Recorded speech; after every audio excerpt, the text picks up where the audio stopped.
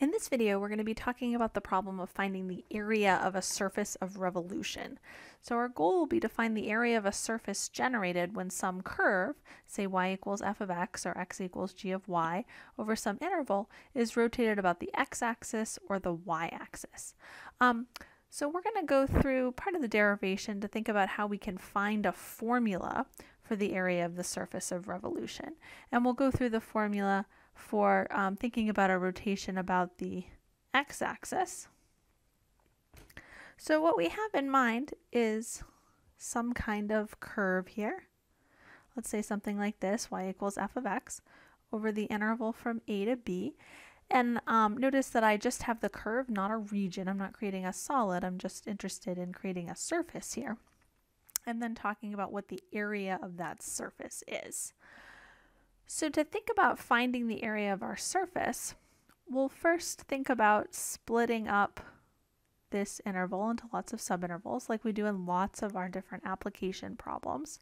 And think about what happens if I just rotate some piece of this curve about the x-axis. Let's say I had a little piece that I was going to rotate about my x-axis. What kind of shape would that create? So I'm approximating my curve with a little line segment on a little small interval and thinking about what that is going to create. So I'm going to have something that looks like the following. So it'll be something like this, some little band-like region here. So what I want to try to do is figure out a formula for this kind of shape. So I need a formula for the surface area of this band.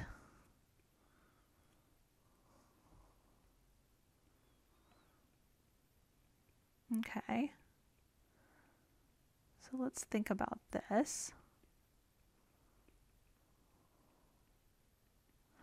So let's put a little bit of maybe some notation on here.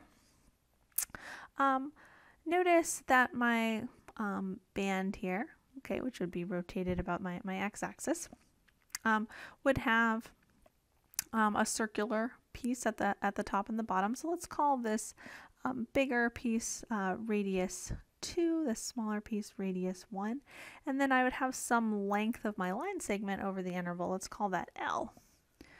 Well, notice that this band here can be seen as actually the bottom part of a cone. So let me fill in this piece here. So I have this R1. So it looks like my band region that I'm interested in, or excuse me, my surface that's formed by this band, could actually be found if I knew what the surface areas of these two cones were. If I could take the big cone surface area minus the small cone surface area, that would give me the surface area of the band that I was looking for.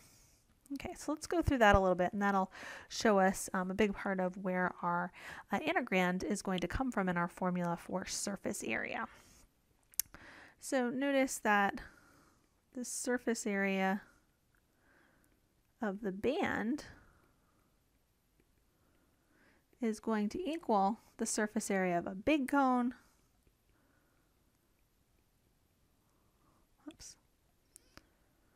minus the surface area of the small cone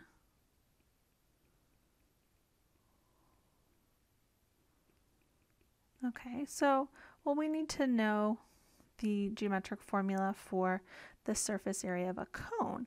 And notice that I actually want just what's called the lateral surface area of the cone, just the outside sort of slanted part of the cone.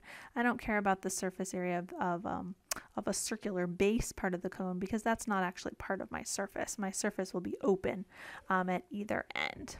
So note that the formula for the lateral surface area of a cone, meaning just the sides,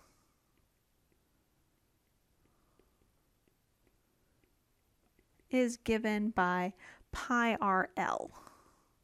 Okay, pi times the radius times the length of the slant along our cone. Okay, so using what we have here, notice that the surface area of our big cone will be pi times R2 times the whole length of the big cone. So let's label this other little part L1. So I would have L1 plus L here, minus the surface area of that small cone. Well, that would be pi times R1 times L1.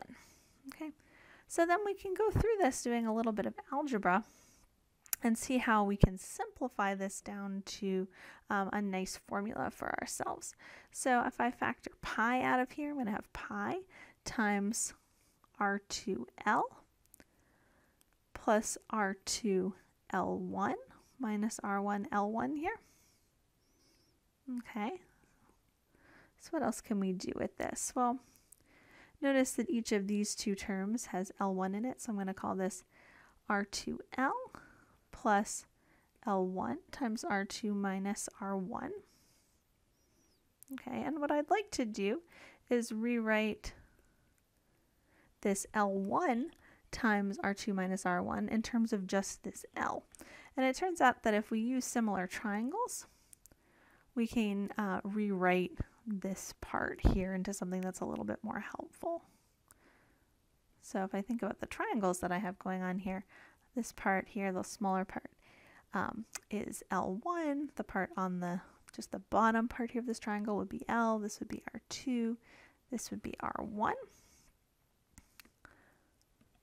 So I could write that L1, oops, this is L1 here,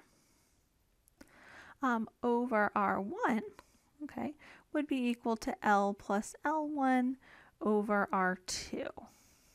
Okay, so I'm going to skip a little bit of the algebra here just so we can sort of see where we're going with this. So by doing some cross multiplying and rewriting a couple of things, I can find that L1 times R2 minus R1 is actually equal to R1L. Okay, so this is helpful because now I can take what I have here and rewrite this as R2L plus R1L. Okay, and now let's think a little bit about our band again. So I have this band whose surface area I'm trying to find. I had a smaller radius and a bigger radius involved here, okay? But we know that these bands are going to be over each of our small intervals, and as we make those intervals smaller and smaller, you can think about R1 and R2 getting closer and closer together, so they'll be practically the same thing.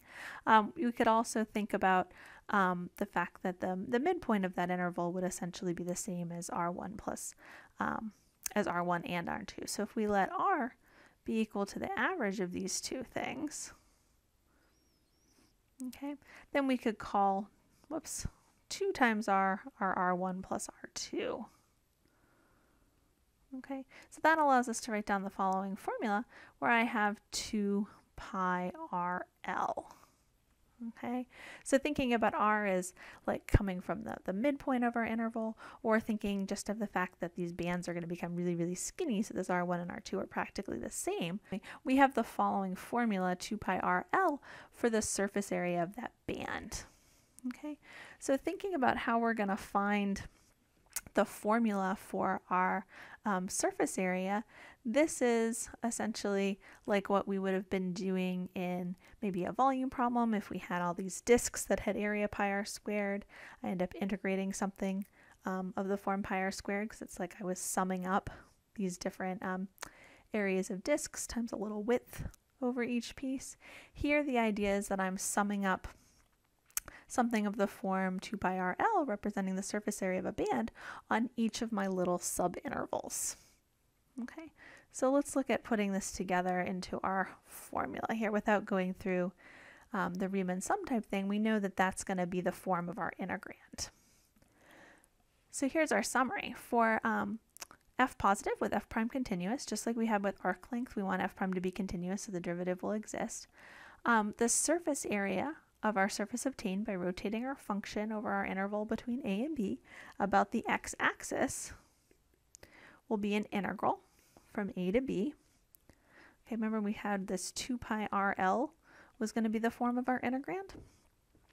Well, thinking about our little curve here, and then thinking about the radius piece, well, when I would rotate this, okay, I have my radius here would be the distance between my curve and the x-axis. So that's going to be my f of x. So I'm going to have 2 pi f of x. And then this L piece, well, that was coming from the length of the curve.